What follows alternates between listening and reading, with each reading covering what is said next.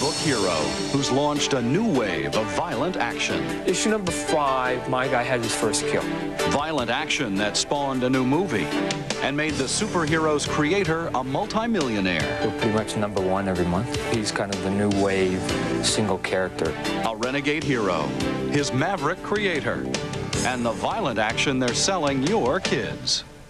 Next, Frasier. Impact, a collaboration of 2 of the world's leading news organizations, CNN and Time. From Washington, D.C., here's Bernard Shaw. Welcome to Impact. Our first story touches on summer pop culture in the United States. Another movie based on a comic book character opens Friday on 2,500 screens across the country. And this character may leave you wondering what has happened to America's superheroes. Stephen Frazier looked into that question. He's in Atlanta. Bernie, this movie's called Spawn, and it's a good example of what comic book artists have done to compete for the attention of a young audience that also has MTV, internet websites, and Sony PlayStation for amusements. Comics are two-dimensional, after all. They don't move or make noises, and they require that the user sit still and read. Surely a recipe for disaster. But no, comic books are a billion-dollar-a-year industry, and nobody sells more of them than Todd McFarlane, the 36-year-old Canadian who created Spawn. No, the cover from issue 1 I'm talking about. If you look at the blood on the cover of issue 1, right. It came out a little more red when it printed. On the speakerphone with his printer, Todd McFarlane works hard to get the blood just right in his stories. Often his hero has blood on his hands. Issue number 5, my guy had his first kill. The issue in which McFarlane's hero killed an opponent, something Superman and Batman never do, was the best-selling comic book that month. So were most of the issues since, more than 60. In comic books, I mean, if you collect comic books, he's a big boy, you know. So we're pretty much number 1 every month. So he's kind of the new wave single character, like what I think they think Batman should be if he was started in the 1990s. New wave, indeed. The first superhero who's dead. McFarlane's character, named Spawn, is a reanimated corpse. Spawn is a man that was in love with his wife, that basically was betrayed by friends and co-workers, and is now back from the dead 5 years later. Back from hell after his betrayal and murder to see his wife one last time. A return to life granted by Satan, who also gave Spawn special powers. Spawn's part of the bargain is to lead Hell's army during Armageddon. But these details are only gradually made clear to Spawn, and he's horrified to learn what he's become. Thus, an action hero who's morally conflicted. He's not such a nice guy, but eventually he'll figure it out and he'll turn into a decent guy. I think that audience appreciates, you know, kind of like the post-apocalyptic kind of feel of stuff. They just like something that's got shadows and what's lurking around the corners, a little bit of a thrill to it, instead of, you know, here's the good guy, here's the bad guy, here's what they're going to do, and here's the happy ending. He's like a bad guy and good guy put together. 12-year-old Alex Kenny, an occasional Spawn reader. Sometimes it's got like nice pictures where it's like really detailed, and sometimes it's just got stuff splattered all over the place. He says he doesn't like all the splattering, but he'd better get used to it. Time to pay the piper. Because soon, Spawn will be splattered all over popular culture. Get off me! In an animated series already on cable TV. From man to Spawn. And in a $45 million movie opening this month with Michael White in the title role and special effects by Industrial Light and Magic, the creators of Star Wars. And they kept it as a take. That's a good take. We'll keep that take. There's a Spawn video game and entire shelves of Spawn action figure toys, mostly gruesome monsters Spawn must fight. McFarlane wants Spawn to be a household name, like Superman. Is he Superman or Batman right now? No. And so that's where, again, some of the edge comes that I keep telling people, this guy's going to be around for 20 years, and so he's not going to be a Boy Scout right off the bat. The redeeming value of Superman was that there was good.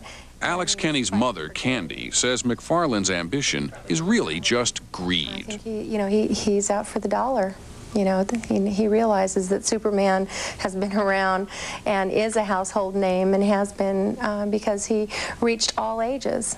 It's not about world domination, making a lot of money, selling a lot of product. It's about coming up with an idea. It happens to be called Spawn right now. It's my little creative child, and it's about showing it to the world in as many different places and corners and formats as possible, so that maybe someday somebody goes Spawn and go, oh yeah, I know who that is. That's it. Other than that, But while showing the world his little creative child, McFarlane was also showing up his ex-bosses, and that's no small part of his motivation.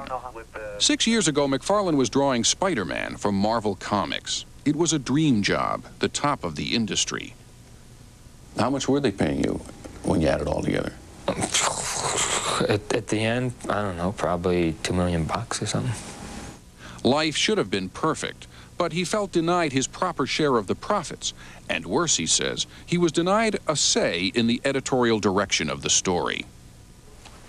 They give you a book, sales aren't doing very good, even if it's a character we all know, okay? And they go, do whatever you want. Sales are in the tank. Cool. So you take off, and you do it, and all of a sudden the sales ramp up. But at a certain point, they weren't on the train, and all of a sudden you get to this point right here, and all of a sudden they want to be the engineer. Because now it's popular. Now they're like going, oh, Todd, you can't do that, and you can't do this. Oh, why? Because now so many people are buying it and watching it that all of a sudden now you can't do the things that brought it up to that point. It came down to this panel. Executives at Marvel said the original was too violent because McFarlane had the blade piercing the eye. They asked him to draw it again. Instead, McFarlane threw down his pencil and walked out. So you took a big leap for respect? Well, yeah, I mean, in the first issue of Spawn, then I wrote a one-page letter column, and that's what it was about, respect. It wasn't about money. I didn't want money. I didn't want the trademark to Spider-Man. I mean, you know, I'm not that silly. It's just that when you're having a discussion about the direction of Spider-Man, why wouldn't you include the guy who's selling the most Spider-Man books in the country, in the history of your company? God forbid, you know? I'll give you a quick update here. Working from 2 rooms in his house in Phoenix, McFarlane started his own company, Image Comics. T-shirts and bare feet are the office dress code. But there's nothing casual about the profits generated here. Image and the 6 other companies McFarlane founded to make toys and additional Spawn merchandise together earn $150 million a year. see the holster on his leg? Oh, yeah, oh, that's right. The double-barrel shotgun goes in there. And he's got the chainsaw in his other hand. Well, whose gun is this, then? Which one? There's another big gun here. And he's got the other big gun, too. I mean, he's completely decked out. Okay, cool. The companies succeed, says McFarlane, because his partners and subcontractors pay attention to details, like the plastic in the toys. Yeah, we can get like a really nice skeletal feel on it. Okay, cool. Serious business. And this guy isn't going to fart for us, huh? You know, I found the very mechanism that they said would not work. Here it is. This is a man personally worth more than $75 million. Look, I found one too. And he credits this teenager's irreverence for it all. Okay, got me busted. What's driving all this? Is driving it, you know, a certain amount of rage, anger at people trying to dictate your life to you. And I don't know where that comes from either. I resent people being in a position to be able to have authority over me, you know? And maybe it's just that teenager in all of us. Gee, I wonder what that red stuff is going through there. That's vital body fluid. I thought so. Candy Kenny worries about Todd McFarlane's effect on her pre-teenager. When you think of that. It's pretty cool. She campaigns in schools now against comic book violence. You know, as a parent, we're always worried about the violence that kids are more and more comfortable with. And this, to me, seemed a logical place where it's beginning. He does it well. You think this is well done? In his standards of, yeah, of gore. I think the shiny paper makes the blood look all that much juicier. I think the shiny paper makes, you know, the drool and off the teeth and everything look all that much more gruesome. And you go get an education today. McFarlane has children, too. He's a devoted father and protective. Okay, good daddy kiss. But he doesn't think Spawn is a bad influence. Thanks for coming. I don't present those ideas because I think that's what society is. It's not that deep. It's the 8-year-old boy inside of me that goes, what did you like? I like monsters. You'll see that I got a lot of monsters in my book. And it's not about that I think there's a deterioration in civilized society in America today, which let somebody else debate that. It's about monsters. Cool.